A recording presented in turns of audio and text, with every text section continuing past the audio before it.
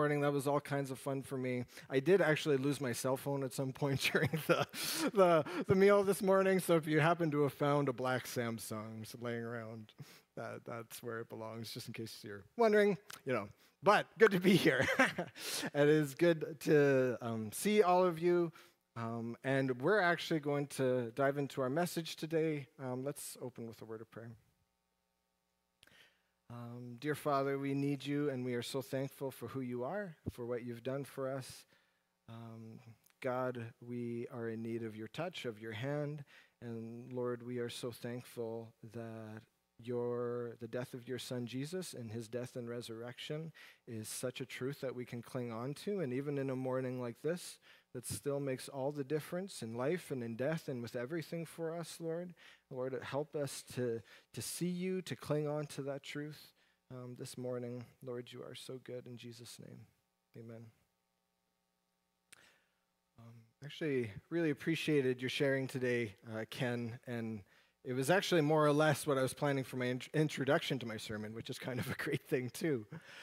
But in even summarizing everything that Ken was saying, what is that really all about? If you put that all together, how do you find a word to encapsulate that whole Christian message and what we're talking about in Jesus' life, his death, his resurrection, and everything else that is kind of caught in that? And there's a few words that the Bible kind of uses in order to do this.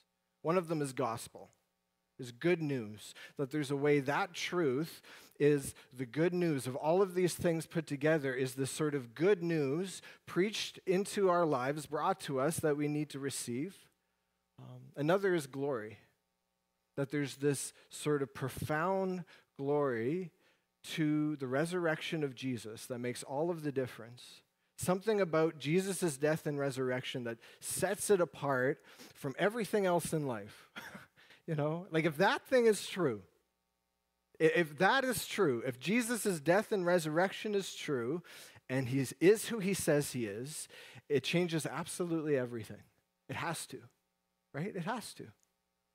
Right? If it wasn't true, what would life actually be like? Right? What would we be left with? What would we have to cling on to? How do you live? What is saving you from yourself? How do you deal with your guilt and your shame and these things in your life? What do you actually do? But the scriptures say, no, there's a real glory, that all of those sorts of impressions that you have in your life, that there's more to living than what you see in your day-to-day life. Right? We have these sorts of instances. You live in relationship with people. You have this sense of the beauty of God's creation. And we are inherently, as people, spiritual beings. We have this sort of sense, no, there's actually more to what I'm seeing and what I'm feeling. There's something real here. There's something real about it that connects to a much greater truth. That things that are beautiful, that people that you love in your life, that those things bear to a truth that would be true whether you believed it or not. And the scriptures say that Jesus came and he lived and he died and he rose again as the ultimate declaration of what you're experiencing, what you're seeing there is true, and it is fully revealed in Jesus and who he is. Right? Jesus died. And if that was the end of the story, none of us should be here today, right? In fact, this church shouldn't be here. There's no reason for any of us to do many of the things that we do today or any other Sunday. And even, in fact, Easter Sundays are often Sundays where we have more people who probably don't know the Lord, and if that's you, I'm glad you're here. But even for those of you who don't consider yourselves Christians, it is still very true that if this story about Jesus' death and resurrection was not a thing, did not get propagated, was not a thing, it would change who you are today as well, right? World history would be different.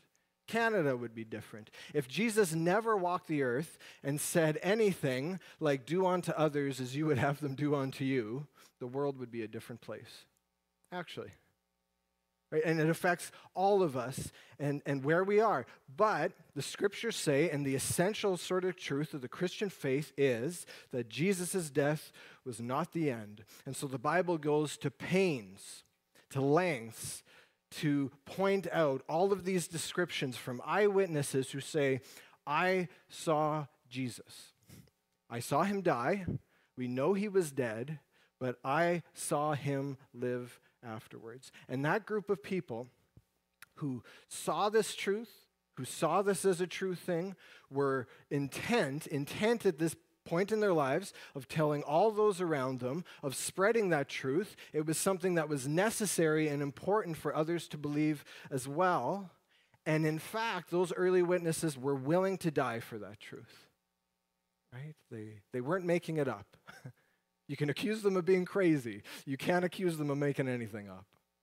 They were willing to die for this truth. And the claim was incredible. Jesus was God in the flesh, and he died but rose back from the grave. And that makes all of the difference in your life and in your future, and for your sin and my sin, and for your eternal life. What happens after you die? That event is the centerpiece that makes the difference for everything else. Right? If Jesus did not rise from the dead, right, then he was just another one. He was a nobody.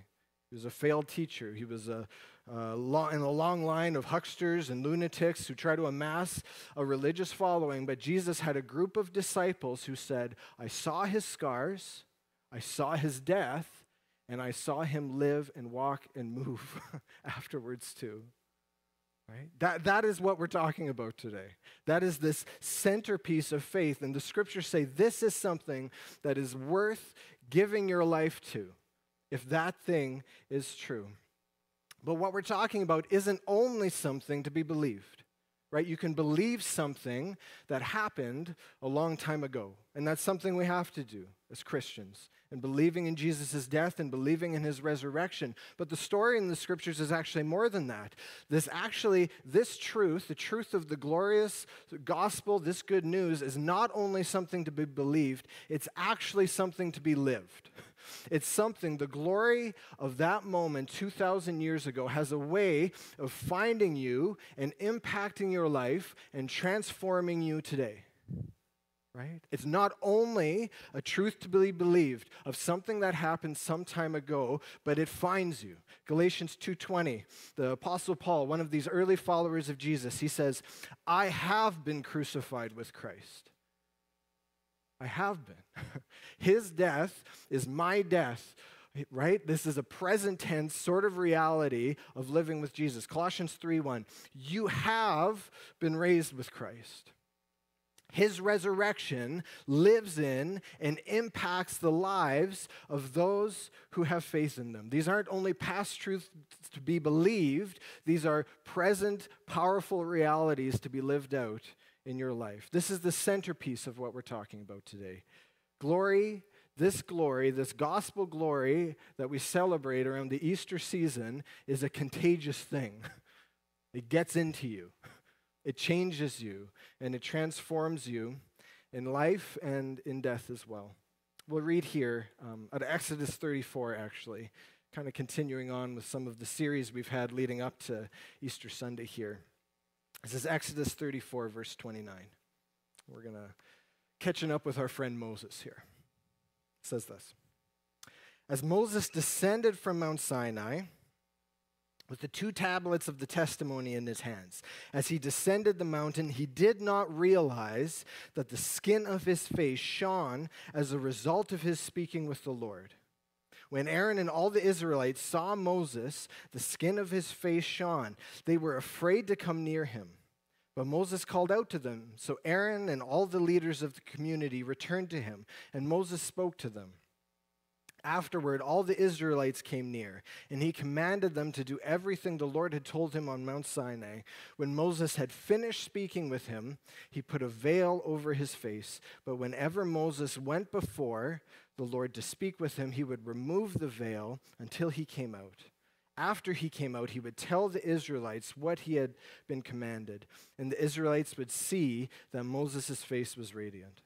Then Moses would put the veil over his face again until he went to speak with the Lord. right? So this is a follow-up from some of the things we've been talking about for a few weeks, but Moses has this incredible connection with God. He lives in this relationship with God as if they were friends. God reveals his glory to Moses. Exodus 34:6. The Lord is a compassionate and gracious God, slow to anger and abounding in faithful love and truth. But what we're reading today is there's this significant way that after Moses would have this time with God, and after he saw God's glory, he was changed. There was something that changed in him. After spending this time in God's glory, the passage says his face was notably shining. Like the glory that he had witnessed and received in his relationship with God was actually shining off of his face. And apparently this is more than what we would call a healthy glow. His face was so bright, the people around him were afraid. So he wore a veil over his face to cover the shining glory that came off of him. And apparently this happened up until the point of his death. There was something in his encounter with God that transformed him, but the glory of God shining off of him in that moment was terrifying to people, encountering that or witnessing that. So he wears a veil to cover it, right? This is how God's glory works. Like it finds you. And when it finds you and God reveals himself to you and you receive him by faith, by his glory, he changes you, right? And for most of us, that doesn't mean that our faces start to shine. Well, that would be kind of neat. But what it means is that you begin to change. There is a glory that dwells in your heart that begins to transform you into something else. Moses had to wear the veil, though. He had to wear this veil. There's this barrier between God's glory, even as it's at work in Moses and all the people. There's a barrier that exists between the shining of God's glory and all of the people so that they couldn't see it. And later on in the New Testament, again, Paul, one of these earlier followers of Jesus, bring up this story again. This is 2 Corinthians 3:12-18. 2 Corinthians 3, starting verse 12. He says this, "Since then we have such a hope, we act with great boldness. We are not like Moses, who used to put a veil over his face to prevent the Israelites from gazing steadily until the end of the glory of what was being set aside. But their minds were hardened. For to this day, at the reading of the Old Covenant, the same veil remains. It is not lifted, because it is set aside only in Christ. Yet still today, whenever Moses is read, a veil lies over their hearts. But whenever a person turns to the Lord, the veil is removed. Now the Lord is the Spirit, and where the Spirit of the Lord is, there is freedom. We all, with unveiled faces, are looking as in a mirror at the glory of the Lord and are being transformed into the same image from glory to glory. This is from the Lord, who is the Spirit." Oh, there's lots going on there.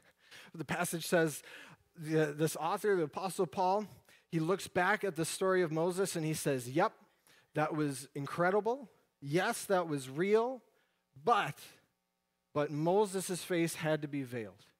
Moses bore this veil. He encountered the glory of God, but he had to wear a veil. But the biggest truth he's unpacking here is really this, that through Jesus Christ, through his death and resurrection, we don't need the veil anymore. Right? The barrier has been removed. This barrier, right, that prevented the people from being even able to look onto God's glory in the face of Moses, that has been removed. That is what Jesus has done for us. The glory in the Old Testament, the glory that Moses encountered was real, but the veil has been removed. Verse 15, "Yet still today, whenever Moses is read, a veil lies over their hearts." So he's saying, the problem, though, in receiving the gospel and receiving the good news is for many of us, we have a veil.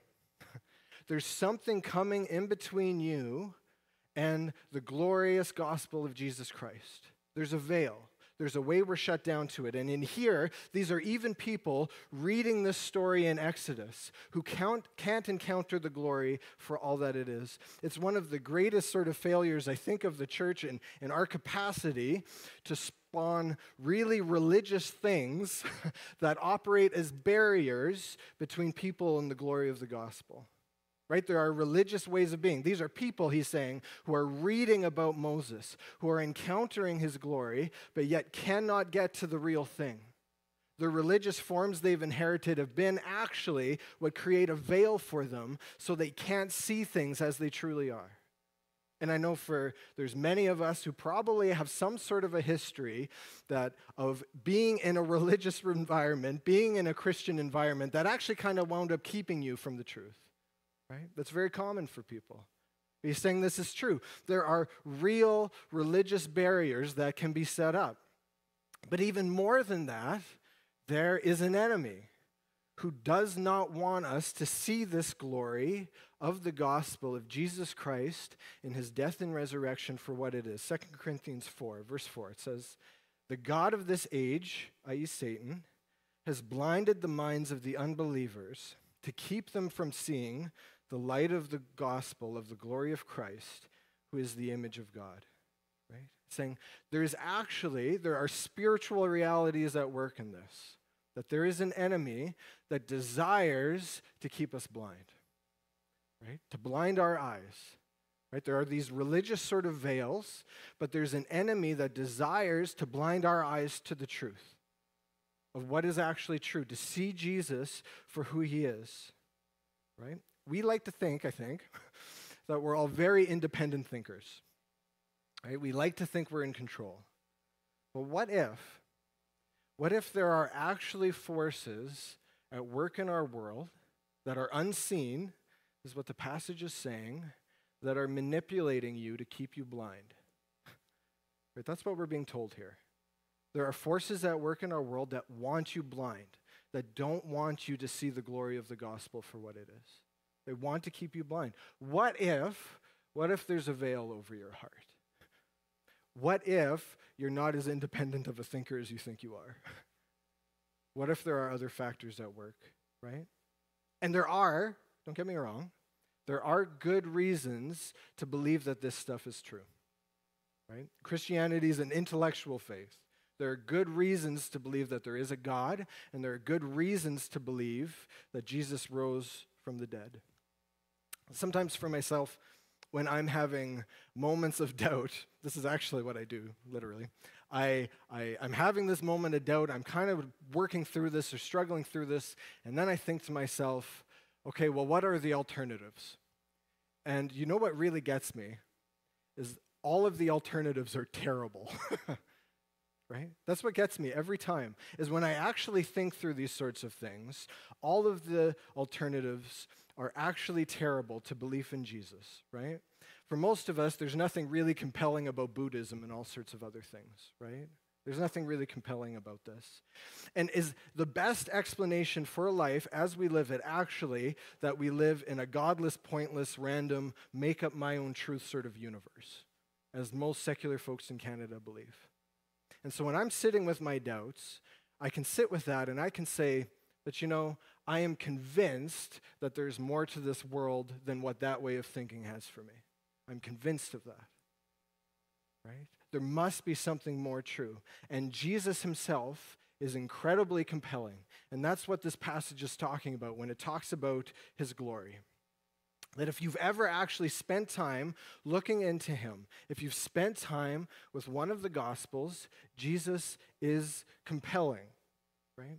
I remember I grew up in the church. I never read my Bible. I left the church when I was a teenager, and then I started reading my Bible for some reason. That was kind of how my story went.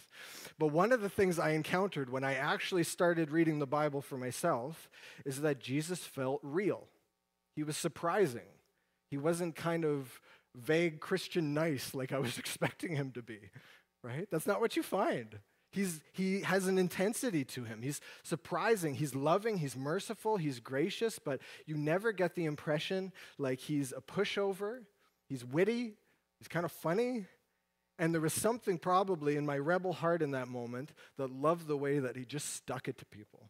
Like, he was just so able, when all of the authorities would come around, right, even though he was some wandering carpenter that people were following, no matter who came to him, he didn't treat you differently out of how your supposed social importance or what you had, and he invited these poor and sick and needy people to him, and while at the same time giving it to these Pharisees and other folks for keeping them away from him. He was such this beautiful combination of all of these things. He was totally different from what I was expecting. And he bears himself with this sort of authority and this dignity from beginning to end, and even to the point of dying on a cross. He still does. 2 Corinthians 3:16-17 says, "But whenever a person turns to the Lord, the veil is removed. Now the Lord is the Spirit, and where the Spirit of the Lord is, there is freedom." So it's saying we have these veils, people have this sort of blindness, but it's actually possible through Jesus for that blindness and for those veils to be removed. For me and from you, meaning this is a bit of a point too, but you don't come to Jesus because you see. You don't come to Jesus because you've already figured everything out, because you've already answered every question. Nothing in life really works that way when you get down to it. You don't come to Jesus because you've figured everything out. You don't come to Jesus because you see. You begin to see because you come to Jesus. That's how faith works, right? You respond in faith. There are chasms of doubt. There are things coming at you, but you trust in the person of Jesus Christ. You say his ways are better. You come to him in faith, in a humble sort of way, even though you don't have all the answers. And when you respond to him, and the reason that Christianity has been around for as long as it is because Jesus is faithful to move in the hearts of people who don't deserve it.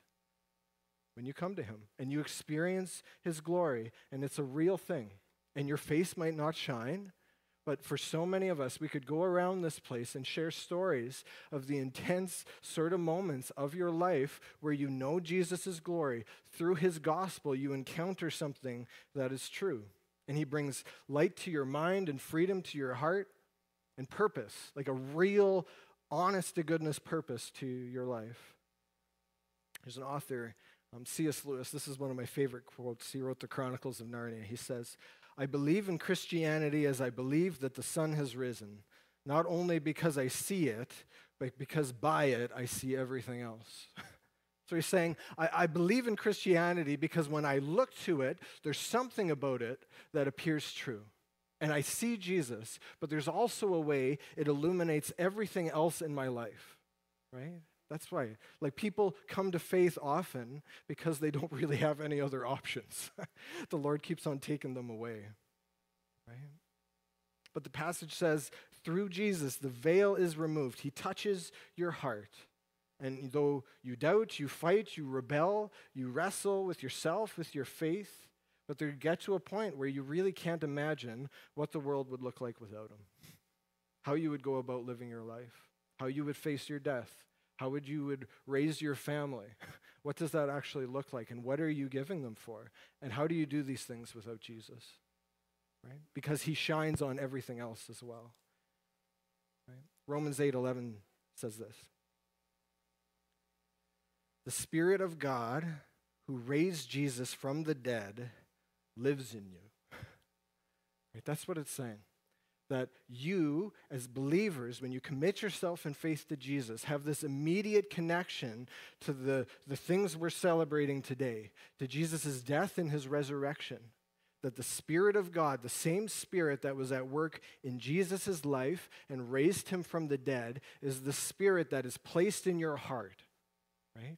This is where I'm getting at. This is what this has to do with Easter, in case you're wondering. That the glory of Jesus Christ through the Spirit is placed in your heart to be lived every day. It's more than just something in the past that you should probably believe. It's something, the passage says, the Spirit of God is placed in your heart to affect the way that you live your life. That glory is placed in your heart, right? Your life is filled with the resurrection of Jesus. Or as the passage says I referenced earlier, you have been raised with Christ. That's what this means, right? The spirit of resurrection is living in your chest, closer than a friend, knows you better than you know yourself. And this leads to a freedom in your life. No blindness, no veil. It leads to a freedom in your life and no being weighed down by shame and by sin and by all of these things, by carrying the guilt of your life with you, of wondering about death and of fearing death, but the spirit of the resurrection lives in you. Verse 12, since then, we have such a hope, we act with great boldness, right? There's boldness, there's freedom, there's a purpose and a reason for living that you are given in life. I mean, for so many people around Canada, and we look at so many issues and personal sort of problems we wrestle with, and it doesn't mean that Christians don't have problems. But how many of the things we struggle with and wrestle with are because we don't know who we are and we don't know the purpose for which we live, right? And there comes to be a place, it's either you're going to make that up as you go because you don't have an authority to cling to, or you're going to believe you are worth nothing and have no purpose, right? And there are so many people, right, in our world, maybe here, but all around us who wind up at those truths. I am worth nothing, and I have no purpose. And the glory of the gospel, that is the blindness of the God of this world, right? And the glory of the gospel is trying to give you an entirely different story for the way your life works and what is true. This is who you are. This is your purpose, and this is the way you were meant to live. And this is how I am going to be faithful for you even after your death, for all eternity. The glory of the gospel in your life, and there is no legitimate answer to that in our world. There's no suitable substitution as much as we try to find one. There's not one. You can't substitute for that. This is the glory that people discover. This is the glory they need. This is the glory we cling to. The glory of the Spirit is placed in your heart. You get a life worth living. Martin Luther King Jr. said once, if you've got nothing worth dying for, you've got nothing worth living for. Right? And it's true. And the truth of this season and of Easter is that Jesus is worth dying for. So you have something worth living for too. Right? This is living in the glory of the resurrection. Right? 2 Corinthians 3:18. We all, with unveiled faces, are looking as in a mirror at the glory of the Lord and are being transformed into the same image from glory to glory. This is from the Lord who is the Spirit, right?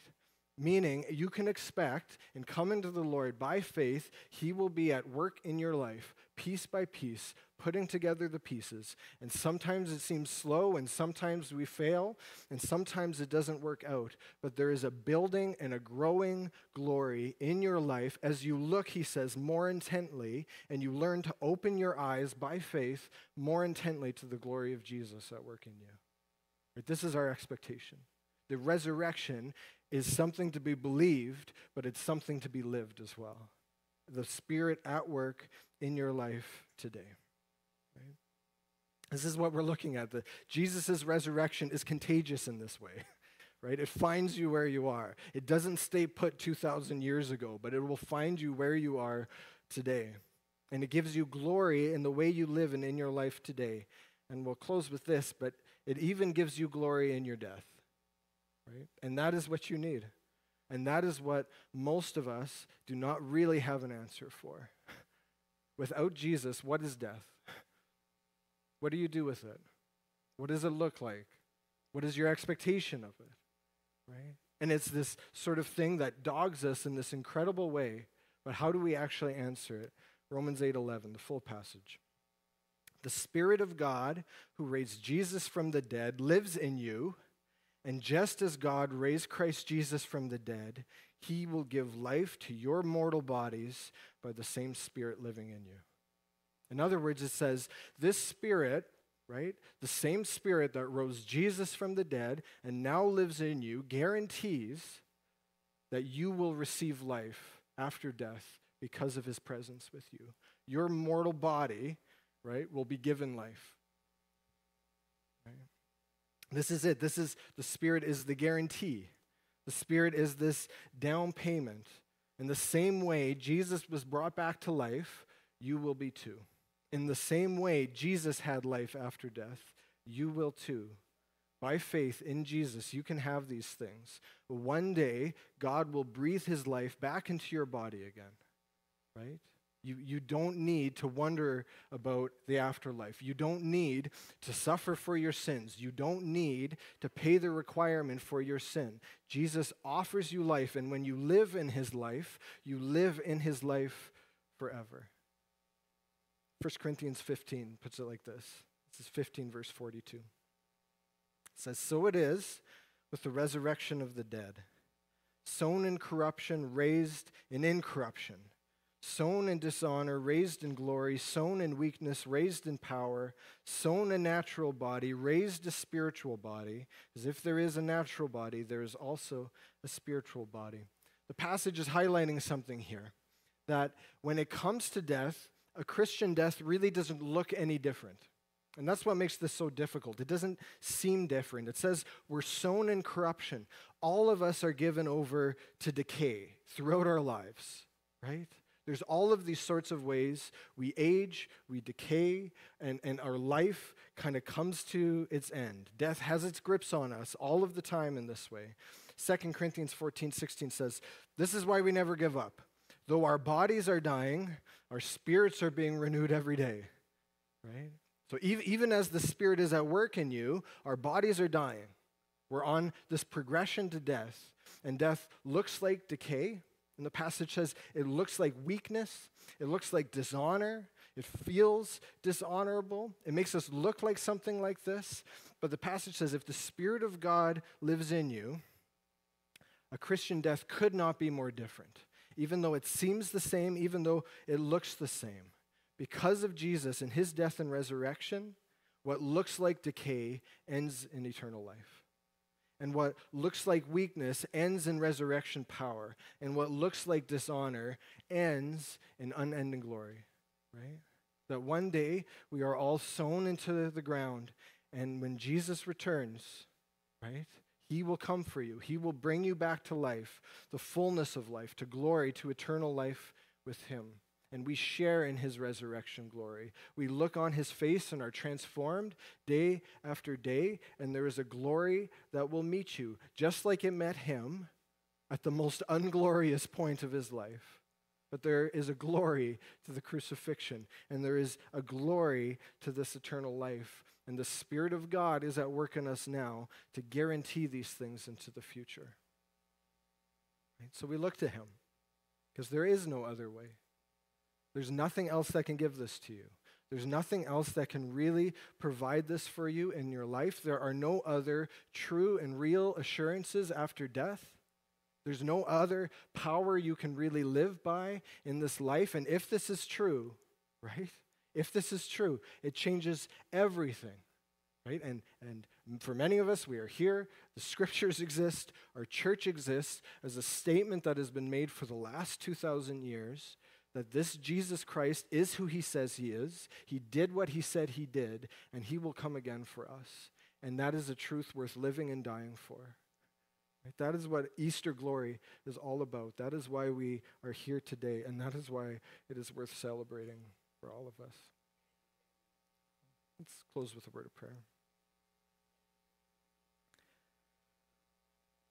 Lord Jesus, we need your help in so many ways. And even like we talked about, Lord, we know that there is an enemy that seeks to blind us. There are veils that seek to cover our hearts, that seek to keep us in seclusion to your glory and to your goodness and to your gospel. And Lord Jesus, we pray today that you would break through these things, that you would draw us out of these things, that you would show us the glory of this faith. And maybe, Lord, for some of us, this is the first time of us encountering you, of peering past the sort of religious veils and actually seeing you for who you are. But even, Lord, for those of us who believe these things, that you would give us a renewed sense of the glory of your death and of your resurrection and of your living, moving Spirit at work in our lives today. Father, would you be at work? Would you move in us in this way? Lord, we are so thankful for you and for what you have done for us. In Jesus' name.